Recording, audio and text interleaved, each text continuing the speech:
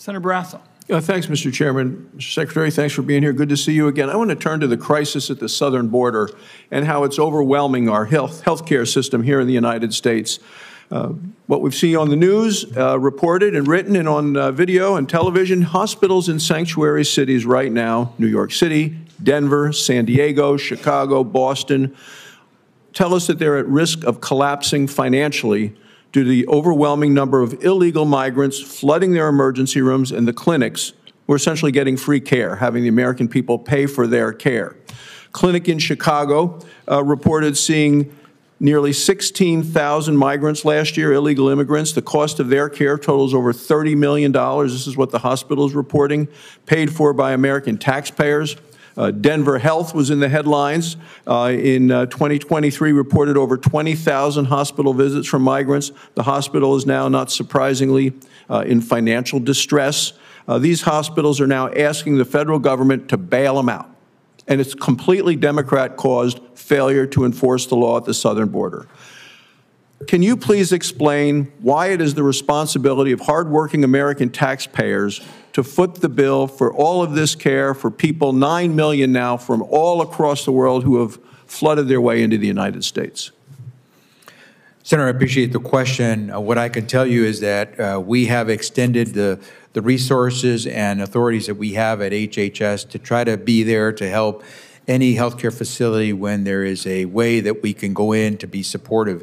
I don't know of a particular case that you might want to mention, but I know that we are prepared to be supportive of any facility where the authorities that you have given us allow us to go in and support. Well, in terms of it's not hard to find stories about hospitals in one sanctuary city after another saying we are overwhelmed with the number of people that we're treating and have no way to recover the costs other than to turn to the American taxpayers. The federal government doesn't pay for the health care of every legal U.S. citizen. It seems like it's in the position now of having to do it for all these illegal immigrants. Why should the American citizens be forced to pay for illegal migrants to receive this same care for free? Because that's what's happening. Senator, as I said, I don't know how particular states operate their healthcare systems with regard to the folks that are coming in. But what I can tell you is that when we are approached, whether it's through the Medicare program, the Medicaid program, or simply those who are seeking out other types of authorities and funds that could help them, we're ready to try to be responsive. You are aware that when a hospital is inundated with people who are not paying, they have to shift the cost to the people that are paying, and that's what's happening right now all across the country, and specifically at so many of the sanctuary cities. I want to talk to you a little bit about something that Senator Langford and Crapo asked about as well, and that's the nursing home staffing ratio requirements.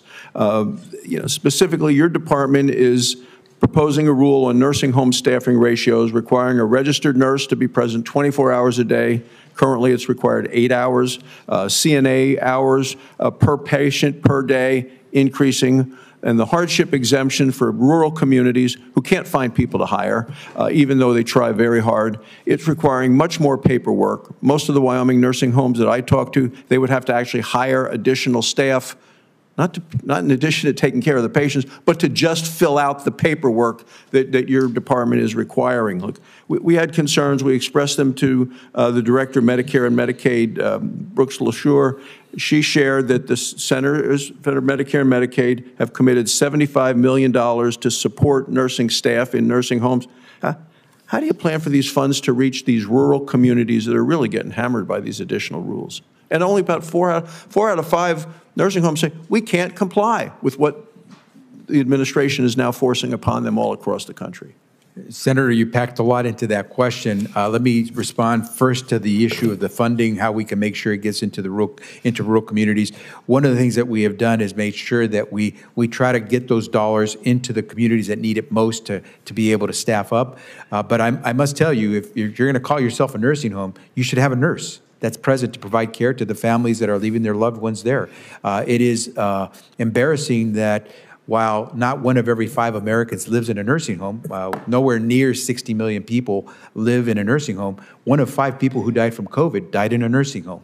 We need to make sure that the standards that these homes have for the people that we love and leave in their custody will be the right care, and it will be with professional standards. And all we're seeking is to make sure that all nursing homes, many of them already do this, but all nursing homes meet the standards that you or I would expect if we're going to leave our loved one there. Well, then, Mr. Chairman, let me just say, and my time has expired, so I won't go to an additional. Only 1 in 5 nursing homes can meet the proposed requirements. Even those trying to hire people can't find people to fulfill it. So 4 out of 5 nursing homes are going to be out of compliance with administration rules. And apparently what you're saying is that all of the nursing homes, these other nursing homes, are right now incompetent to provide care, and I think they're still providing pretty good care today. Thank you, Mr. Chairman. Time of the gentleman expired.